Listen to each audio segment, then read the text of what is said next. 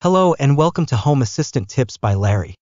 Before we get started, we are going to assume you already have a working instance of Home Assistant and you already have ESPHome installed and working and you know how to flash a microcontroller with ESPHome.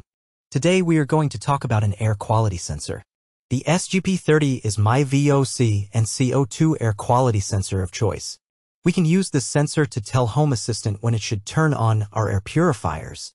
I also have a SGP30 temp and humidity sensor in this package to help the SGP30 improve its accuracy. This wiring diagram will be in the video description and on my Discord channel. Here's the parts list breakdown for this project. The links for the parts will be in the video description. Here we can see the project box that has the D1 Mini ESP32, the SGP30 air quality sensor, and the BME280 temp and humidity sensor in it. The BME280 sensor is providing the SGP30 with the temp and humidity so it can be more precise in its readings. As I open the lid, you can see I used 2mm screws instead of glue. I did this so the SGP30 sensor would not be exposed to glue and alter its readings. The SGP30 will self-calibrate in about 12 hours. They suggest that during this calibration period that you expose the sensor to fresh air for at least 10 minutes during this calibration. I put mine next to an open window. Now I am going to switch to my Home Assistant screen so you can see what entities are created.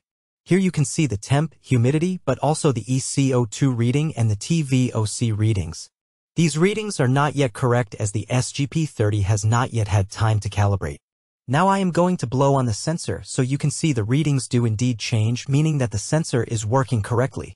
This sensor would be great to turn on an air purifier when the readings in the room got too high and then shut it off when it dropped back down.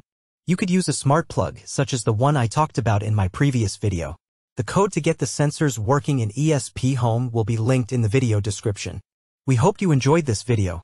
Please like and subscribe to this channel so we can continue to make these videos, and as always, if you have any questions, please ask them in the comments section. See you next time.